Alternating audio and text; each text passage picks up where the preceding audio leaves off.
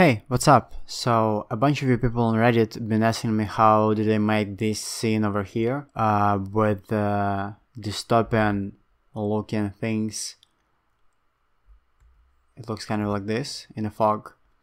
And it's all in EEVEE, all real time, all that fun stuff ready for to be animated.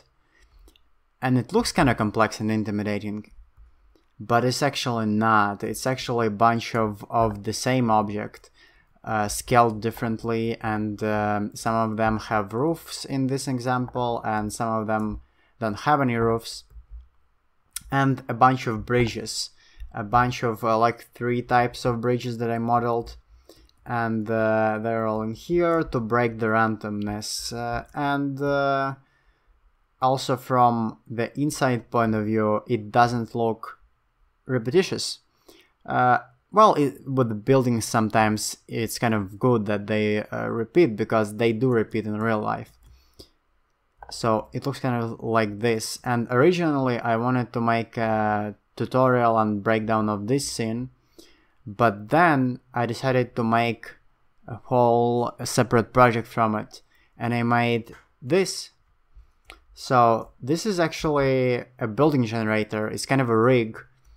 So I have this building over here and this little rig over here, and if I move it up, the whole building grows. And obviously if I move it down, it shrinks, and everything automatically adjusts to this size. And let's look at it in the EEVEE viewport, and you can have this tiny cute building. And if I want to, let's grow it a bit, if I rotate it a little on the Z-axis, it loses the beveling of the whole building, becomes more squarish.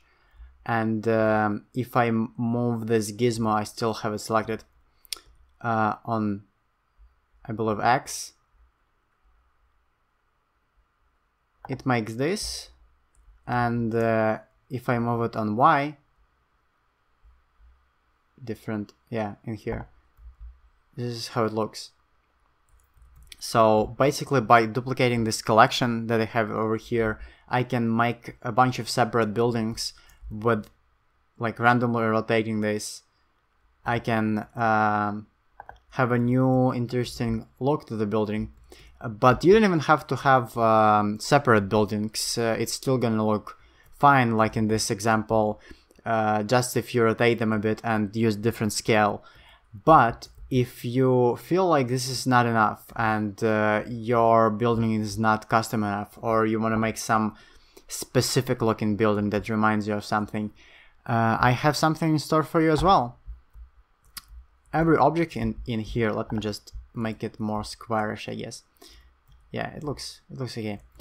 Every object in here that you see in here, it has different mirroring options and different boolean options. Let me check if I'm recording. I am recording, okay. It uses the data from this linked object.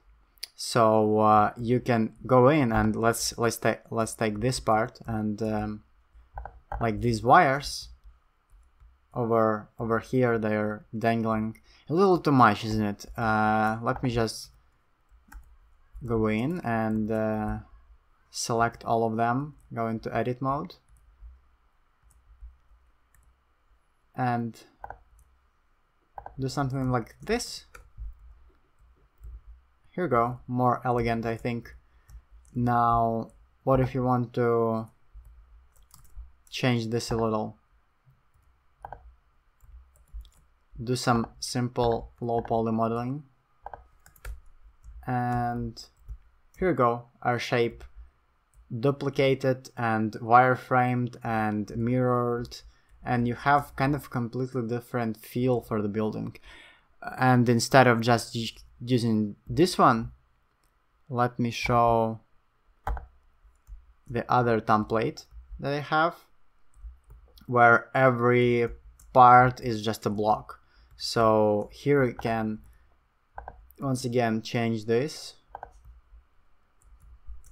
And now let's do some fun dumb stuff, like add some loop cuts, select this, or maybe extrude this. I'm just doing some random stuff. Let's bevel some random stuff. I guess you can bevel this. Exit out, and here we go. We have something interesting and kind of Soviet Union looking. Let me just scale it down a little, so we have more of them, like so. Or we can even do this sort of thing.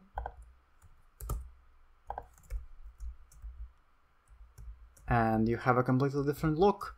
Now this block over here is linked to this part, I believe. So let's once again try to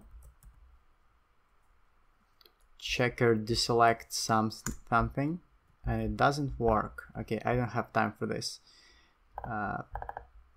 Let me just... It's so painful on camera. Let me do some random stuff.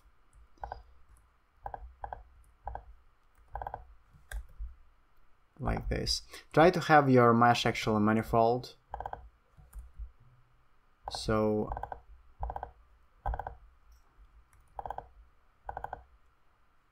okay, whatever.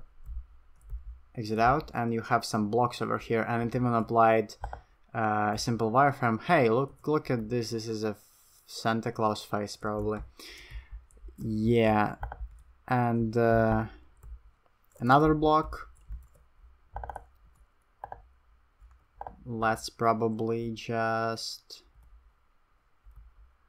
select some more faces.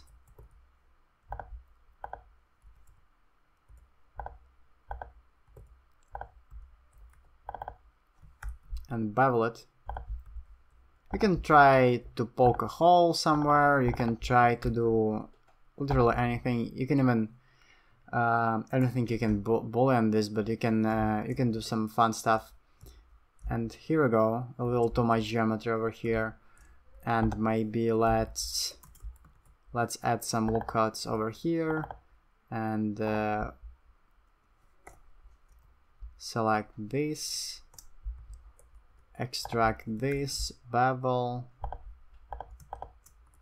extract, bevel, and just like so, we have some fun stuff here, and it looks okay. Now what else do we have? Have this block. Let's do some super simple stuff.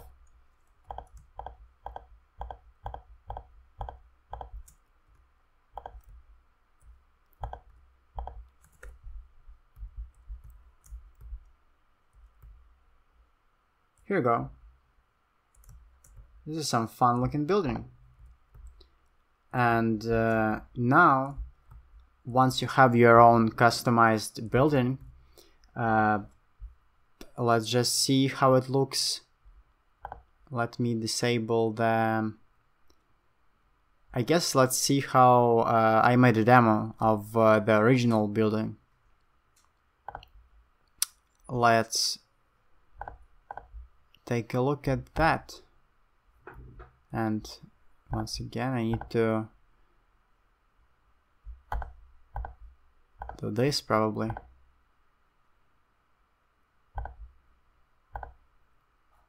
Aha. Now let's go into this mode. And here we go. Our scene. And yeah, I also made some bridges that I will include in a file. Like this one over here is This one should be like semi-procedural as well. Do I have it in here? Okay. Oh yeah, I have an arrow in here. I will make it bigger probably in the file. So you can grow this bridge, or you can pick any other bridge that I made. And actually, yeah, let's just make a quick scene. Okay. Building block 01. This is the new one, and you probably need to. Let's hide this for now, and let's remove the controllers.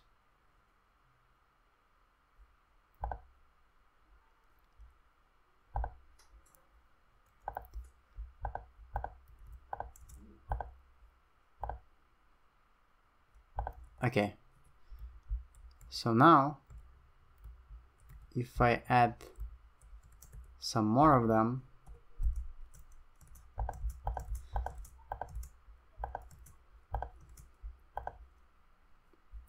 and let me probably remove my camera for now, and I will proportionally edit this to be rotated randomly, and select everything, and once again proportionally rotated this, and duplicate it again, and maybe shrink it down, everything but Z, and make it bigger in here, and change.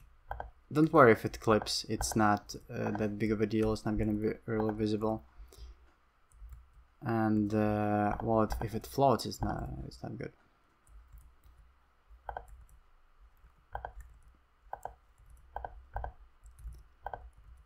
You can change the scale a little bit, it's not gonna matter.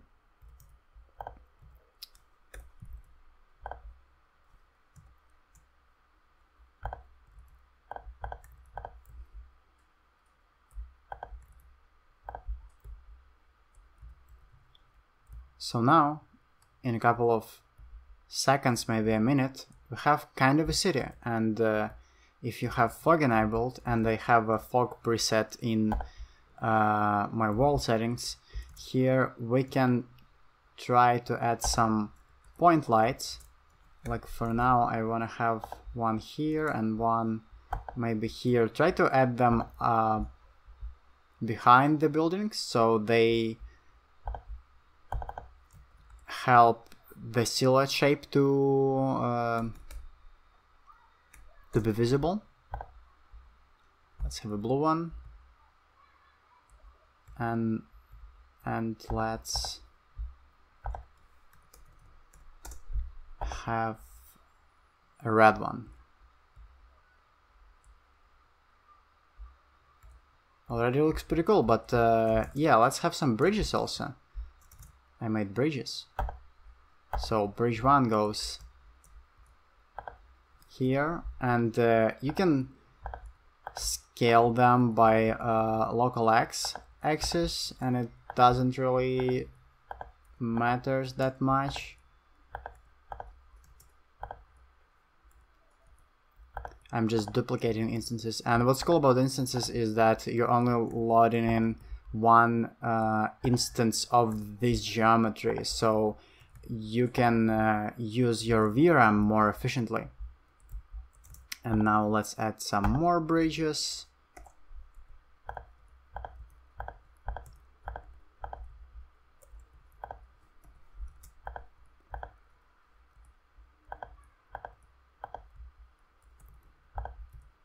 And I don't know where my lamp is at, but here you go, your own cyberpunk city.